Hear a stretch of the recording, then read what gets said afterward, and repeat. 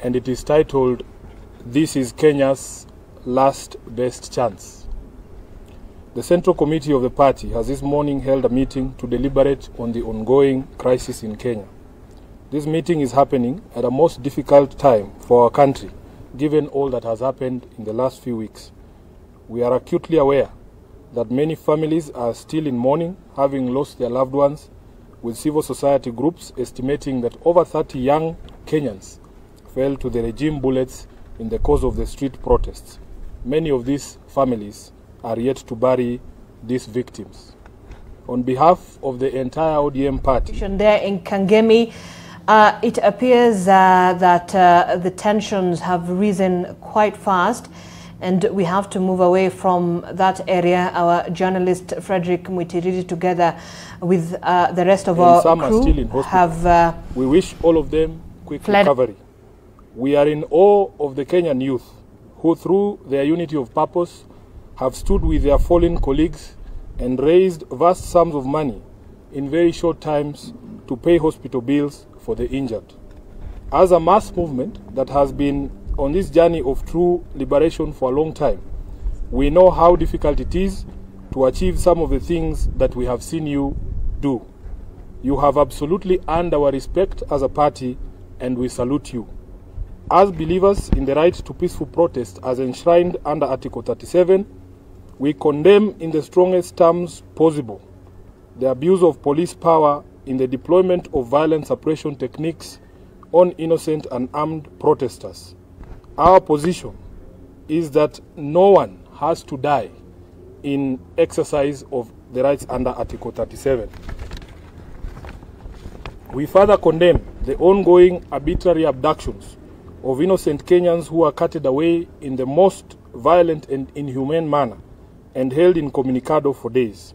As we speak, the reports are that upwards of 50 individuals have been illegally abducted and their whereabouts remain unknown. To make it worse, it is clear that no one in government is ready to take responsibility, to render an apology, or to make amends. The head of state himself has tried to distance his regime from these killings, injuries, and abductions, instead conjuring up theories when everyone can see the blood on his hands. We have the most callous, insensitive, and obtuse regime in the history of Kenya. It is no wonder that chants of Ruto must go are ringing out all across our land.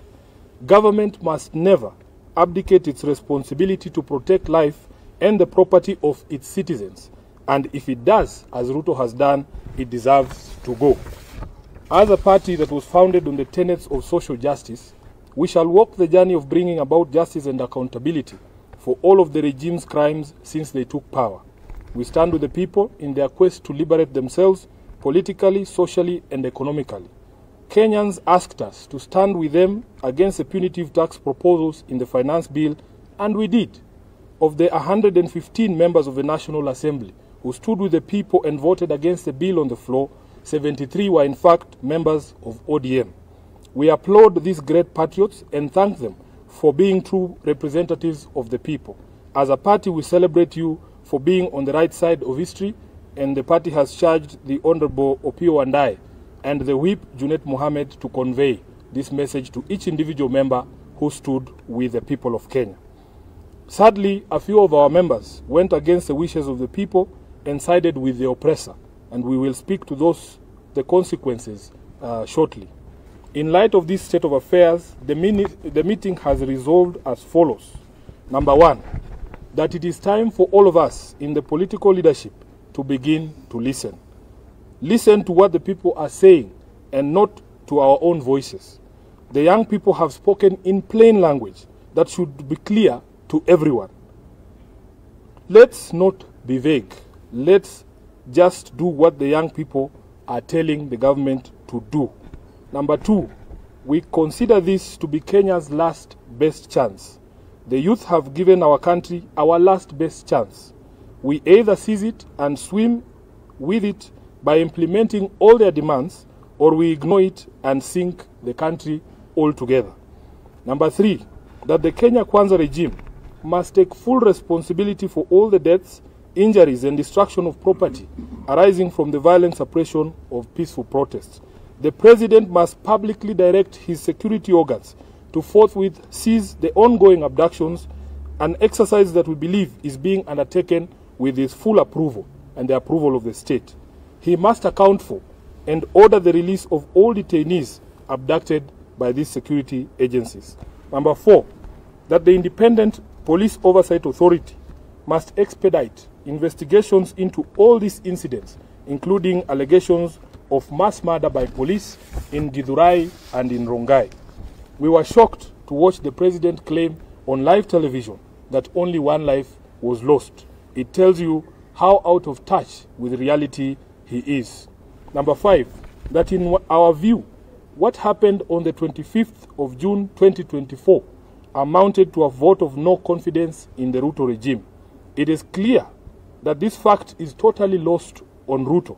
It is reflected in his petulant proposals on how we manage our economy following the rejection of his tax bill.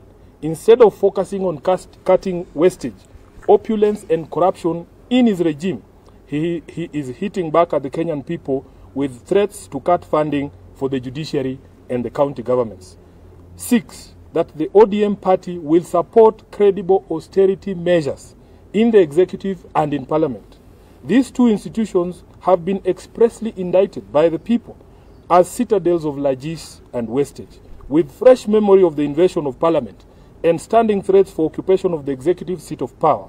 These two institutions must have an honest introspection on their contribution to our current predicament and take measures to lessen the taxpayers' burden. As a party funded by taxpayers ourselves, we will also be taking steps to scale down on our presence across the country and some of our activities to reflect this new economic reality. Lastly, that ODM shall initiate and lead recall processes in the following constituencies in light of the current office holders' repeated violation of their sacred oath and the wishes of their electorate. Number 1, Game constituency. Number 2, Bondo constituency. Number 3, Navaholo constituency. Number 4, Kajiado Central. Number 5, Ikolomani. And lastly, Suba South in Homa Bay. Thank you. That is the end of the statement.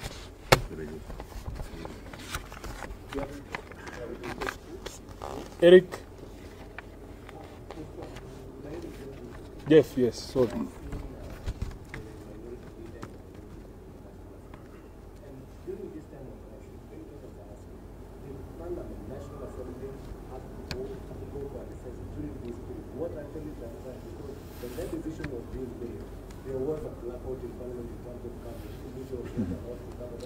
Kirui, can I first take questions that are related to the statement we've read?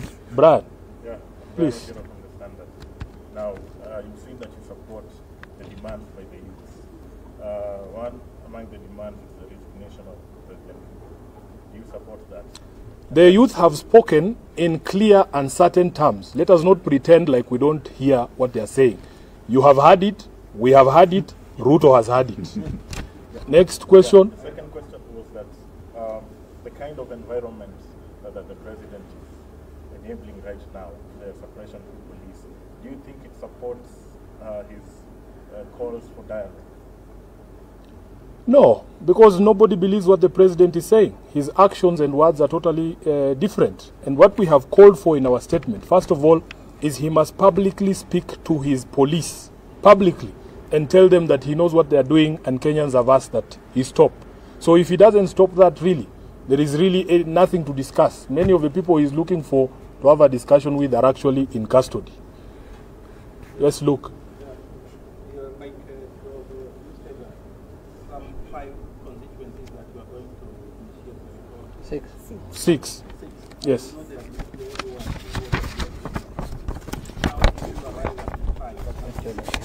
Yes, the criteria was very simple. In our statement, we have said repeat offenders. Those who voted against the wishes of the people in 2023 and again did it in 2024 because there are few who met their Damascus moments this year. Yes, this is the criteria we have applied, Luke, and we want to be able to focus on these 6 as a lesson to all the others. Is there any other question? Thank you. Thank you. Thank you very much. Asanteni sana. Lunch.